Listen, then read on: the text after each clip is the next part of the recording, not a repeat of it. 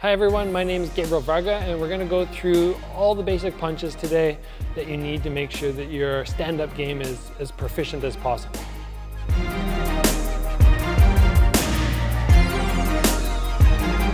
Now we're talking about the body hook. Let's work off the lead arm to begin with. And what we're trying to accomplish with the body hook is get the same amount of power we get up to head level.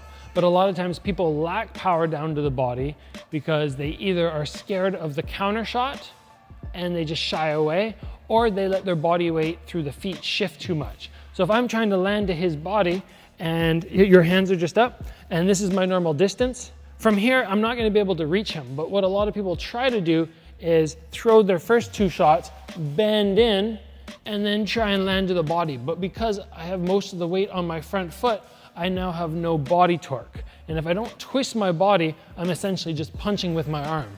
So for the body hook, you always want to focus on doing the exact same motion you do high as you do low, which is engaging through your feet and engaging through the hips. Now, I might have to make small adjustments in my stance. If I throw jab cross and his hands are up super high, I might need to take a little shuffle forward and then land to the body. If you have longer arms, I find that I'm often quite effective just going 1, 2, bending my knees and landing with an almost full extended arm right to the front of the stomach.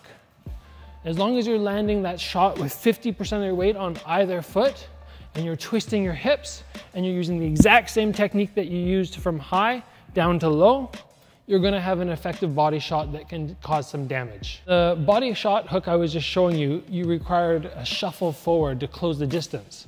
And what we want to try and accomplish here is just a small motion in and out. Now I can disguise that step by simply throwing punches and doing it at the same time, or if I deliver enough power in my shot and he just gets a little stunned, I can take my step after. So my two options are either 1, 2, throw my body shot, or throw really hard ones and then move and throw to the body. What I want to do whenever I move is always extend my stance and then shrink my stance.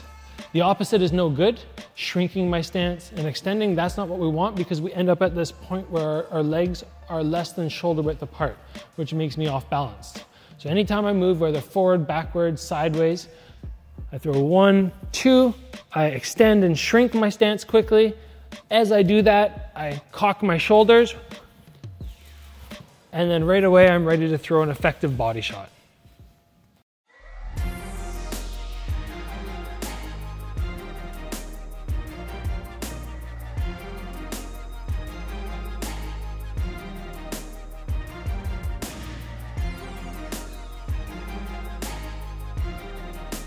Thanks for watching this video. Please be sure to like and subscribe for more content like this.